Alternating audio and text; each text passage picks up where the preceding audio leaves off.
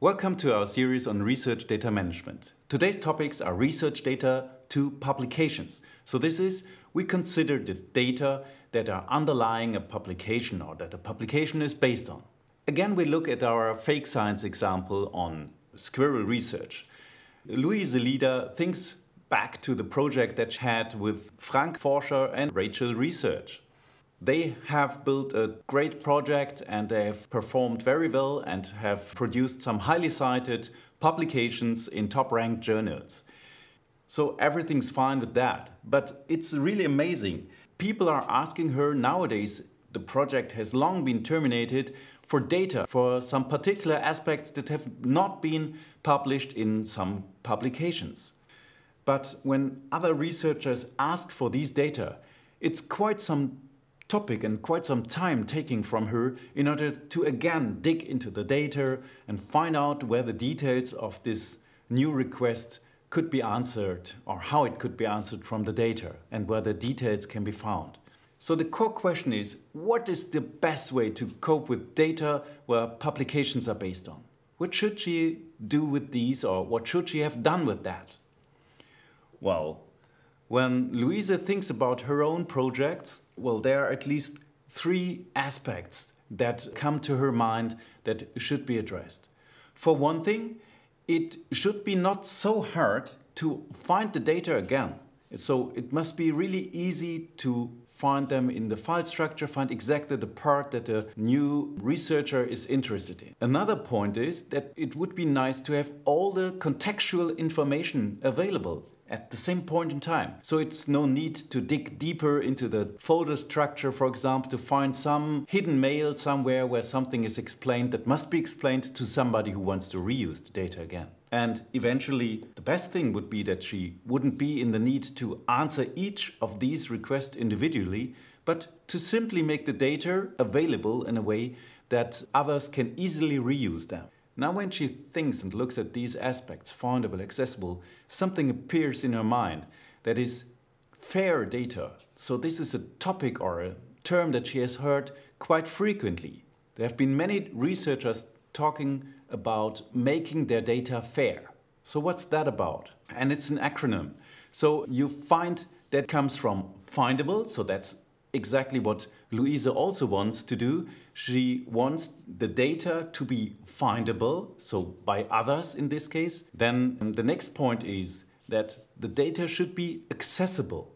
Accessible doesn't immediately mean openly accessible, but there are somehow ways to get to the data. The next point is something that is called interoperable. So this more or less talks about how this data can be in a way that others can easily reuse it because it's somehow in a compatible format, for example, or using some standards formats or standards vocabulary.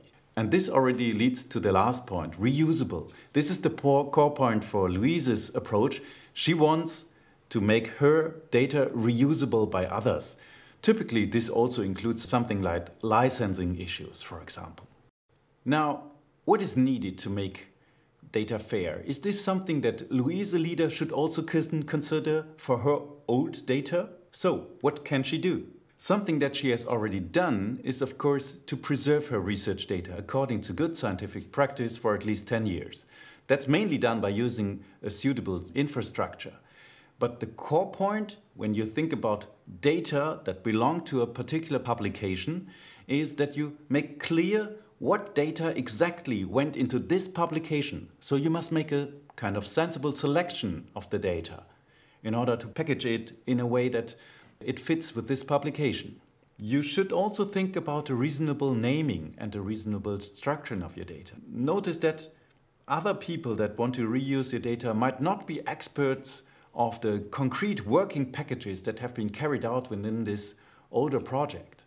So maybe something more recent or something that is more closely related to the publication, like for example referring a diagram, numbering or a diagram title, might make sense in order to be used to structure and name your data. Often it is the case that you have some accompanying information to the raw data, and if you put that data close to your raw data, then it makes it's much easier to find the data, to understand the data, and to not search for additional information, maybe in some old mail that has been archived somewhere else, not within this folder. So if you have context information, try to preserve this together with your raw data. And of course, you use a professional preservation services, as it is, for example, provided with your institution, with your university IT center, for example. And eventually, using a persistent identifier makes it much easier to link your data with your publication. We will look at that point in a little bit detailed later on again. Now, what's the point of publishing research data then? You actively distribute your data. And the point is that you should choose an appropriate repository, for example. Another important aspect is, if you publish your data, you should get a persistent identifier. As we have already seen with the preservation, a comprehensible documentation is necessary. So everything that is needed in order to correctly interpret and understand the data must be provided as accompanying information. Well, talking about reuse, it might be the case that you must provide some conditions, some licensing, for example, under which others can reuse your data. And that's, of course, also an important part when you publish your research data. Okay, then finally, we wanted to talk about linking publications. There are two types that I want to distinguish here. One is linking a publication with also published research data. The example we have taken here is a PhD thesis at RWTH University, and this person has, in addition to the PhD thesis, also provided some data sets that belong to this thesis, and they are linked here within the original front page of the PhD thesis, but they also have, as published research data, front pages of their own. So they really have a linkage. Both of these records, or all of these records in this case here, have DOIs of their own and can be referred independently. If you do not have published research data, but only preserved research data, we offer at RWTH Aachen University the possibility to enter a reference to such archived data. So this is kind of less visible, but it's occurring here in this second tab, and it is referring again a persistent identifier.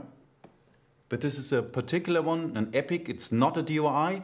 It doesn't provide so many metadata, which is intended because we do not want to publish too much information here. And it is intended primarily for internal use, as indicated here.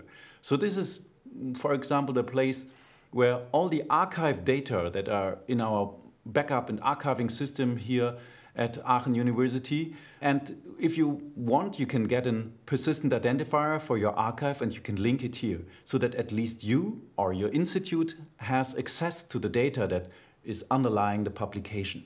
And all the others still arrive at some kind of a contact formula, so a front page of this resolving persistent identifier, where they again try to get in contact with the persons responsible for the data, so at least asking whether it is possible to get the data. If you have any more questions on publications and the interlinking with data and how you can publish your data, preserve your data and make a linkage between them, just contact us via the service desk. Thank you.